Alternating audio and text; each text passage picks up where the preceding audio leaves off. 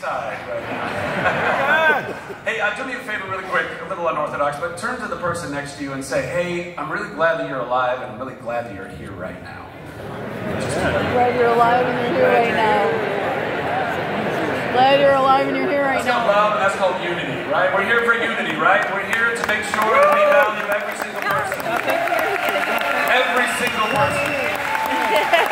Whether you're a Democrat, whether you're a Republican, whether you're a Libertarian, independent, every single one of us is a child of God. Every single one of us is deserving of being seen and heard. We don't go a lot either. We had to kind of make ourselves. I'm glad we did. We needed a change tonight. Amen. Amen. Listen, I'm not going to take too much time, but I did want to just give you a little context why Shazam is standing here talking to you about these various things. I grew up in my family, Christian conservative. That was pretty much kind of the lane that we were in. My parents were Kennedy Democrats that then turned into Reagan Republicans. And they taught me to have a healthy level of distrust for the government. And a healthy level of distrust for industry that runs amok. And for a long time, I was like, man, I really want to find a politician that represents all of the things that I want and I want to see in a presidential candidate. And this year, I found Bobby Kennedy, and I thought, man, this guy, he's the real deal. He's the real deal. And in a perfect world, and whatever that would look like, perhaps I would have voted for Bobby. But we don't live in a perfect world. In fact, we live in a very broken one. We live in a country that has been hijacked by a lot of people who want to take this place way off the cliff. And we're here to stop that, right? We're here to make sure that we are going to make it great again. We're going to make it healthy again. And so I stand with Bobby, and I stand with Tulsi, and I stand with everyone else who is standing with President Trump. Because I do believe that of the two choices that we have, and we only have two, Donald Trump, President Trump, is the man that can get us there. And he's going to get us there because he's going to have the backing and the support and the wisdom and the knowledge and the fight that exists in Robert Kennedy Jr. and former Representative Tulsi Gabbard. So please, let's welcome them to the stage right now.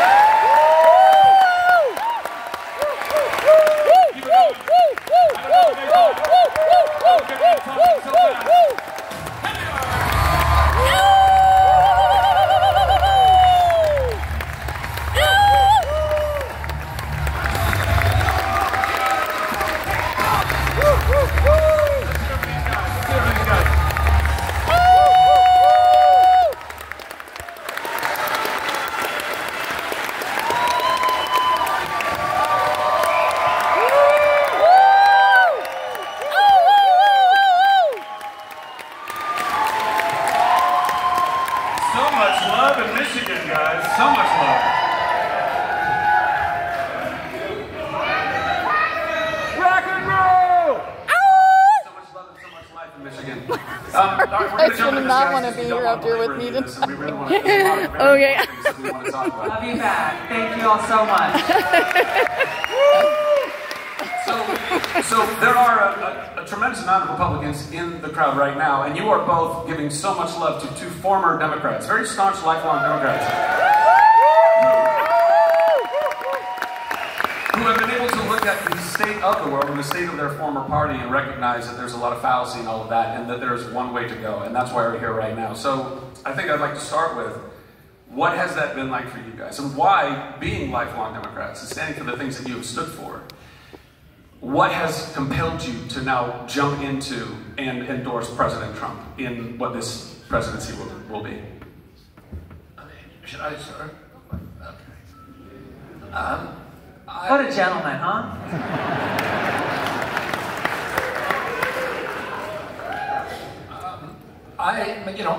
It was a very, very tough evolution. My family came over in 1848 during the potato famine, and the Democratic Party met them on the dock in Boston when they had no money, and no job, and no home, and it got them those. And my family has been in the Democratic Party ever since.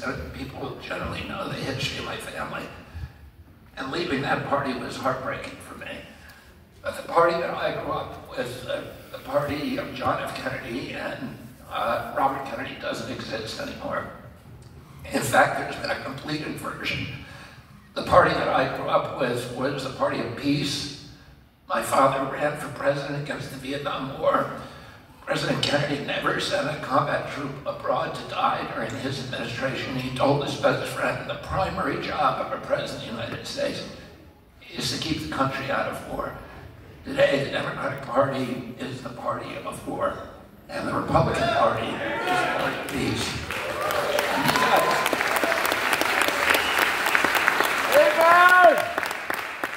I was so proud of President Trump this week when he did that press conference with Zelensky. And a week before, you had all the Democrats signing artillery shells that are going to hit women and children, they're counting. And that we've spent $208 billion. We sent them another $8 billion this week.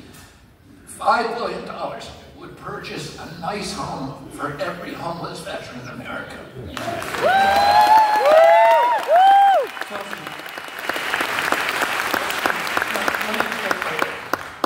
And we'll talk about these issues elsewhere, but the Democratic Party I grew up with was the party of civil rights, of constitutional rights, of freedom of speech, particularly the First Amendment.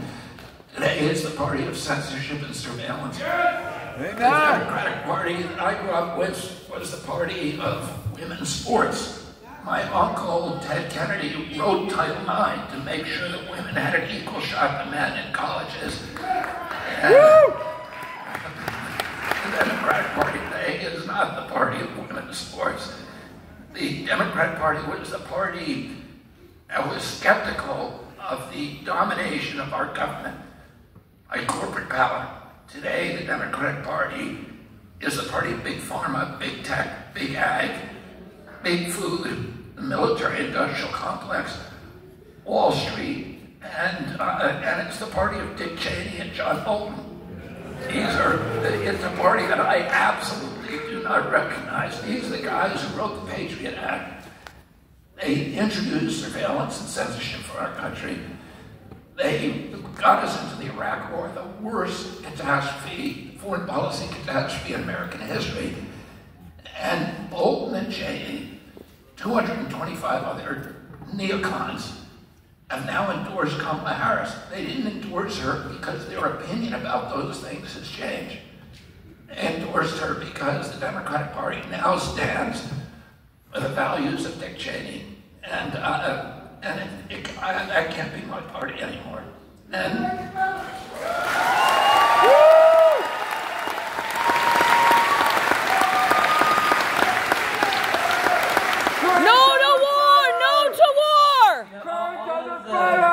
all of the things, qualities, characteristics, values, principles that Bobby just described of the Democratic Party he grew up in was what drew me to join the Democratic Party when I was 21 years old. It's interesting to see how unrecognizable that party is today, and how that once Big Tent open party, Big Tent party that welcomed people from different backgrounds, different views, different ideas, encouraged discussion and debate and dialogue around all of the different issues, and still were able to leave rooted in our grounding and founding principles that are enshrined in the Constitution, just does not exist anymore. The reason that I ran for Congress was largely motivated by the experiences that I had had as a soldier deployed to the Middle East. I was in a medical unit serving in Iraq in 2005.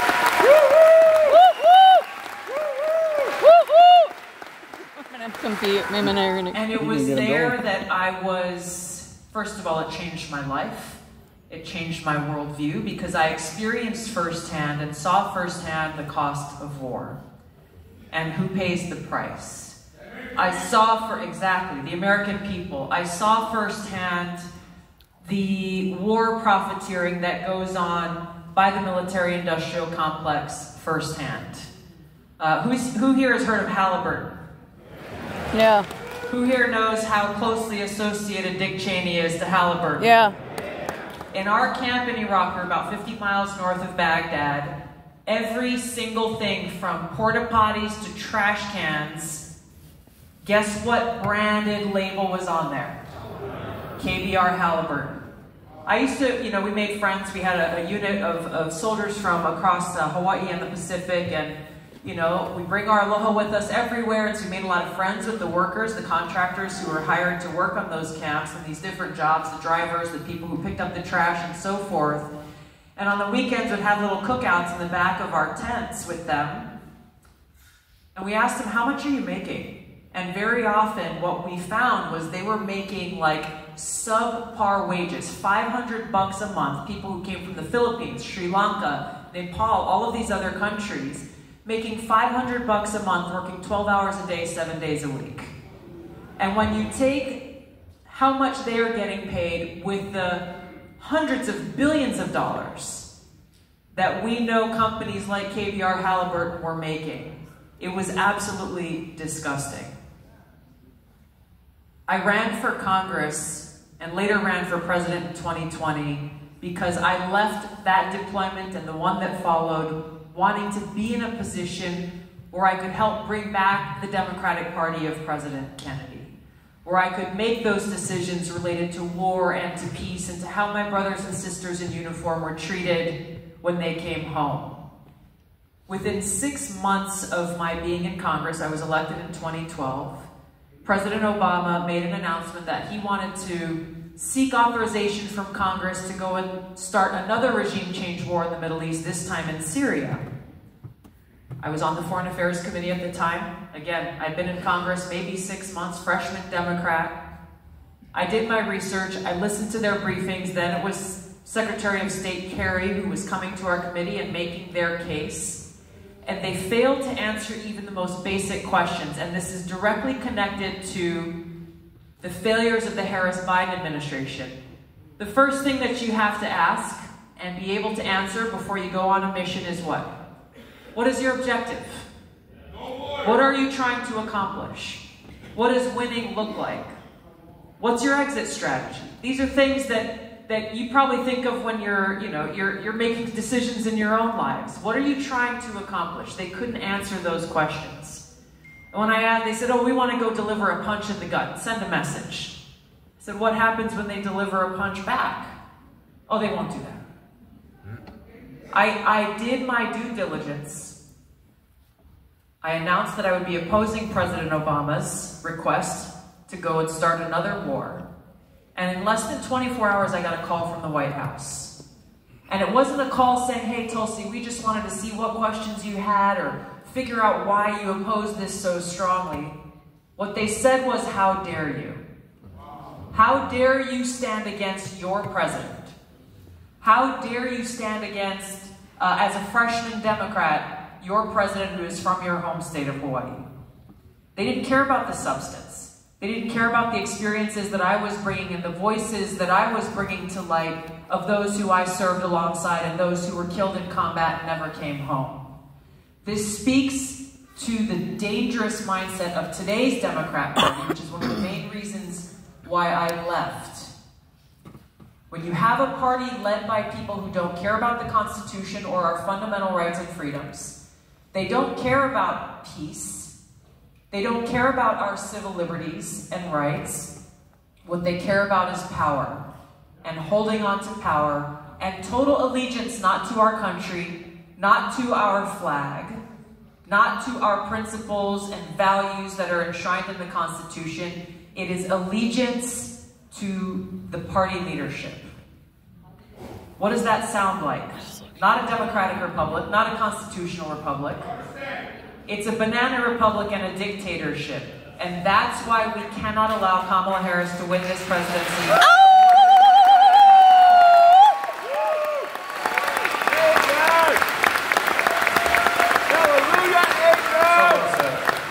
So well said.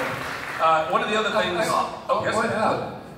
That 4 years ago, Tulsi was, I think, the deputy director of the DNC. Here's the short one, and we promise that we'll let you talk. I was asked to become a vice chair of the Democratic National Committee 2 weeks after I took my oath of office as a member of Congress. 2 weeks. When they called me and said, hey, would you like to do this job? I said, what is a vice chair of the DNC? what do you really want me to do? The reality was they saw the piece of paper in the picture and they said, oh, she checks all of these identity politics boxes. That'll be good. Little did they know, I think for myself, I'm an independent mind. Woo, woo, woo, woo, woo. And when that call came from the White House, I gotta believe they had a little bit of regret. But it was too late. I want to ask before we... You better bring me more of these to take the focus off my stupidity. But I think it's important to see who is in the room here tonight. I want to see your hand raised if you're a Democrat or a former Democrat or an independent, libertarian. There you go. What, there are we're so doing many it separate people across or? our country. And I just want to say this is of great credit to President Trump that he is doing today what the Democratic Party used to do, which is to welcome people into the cause of freedom, peace, and prosperity so that we can stand together as Americans.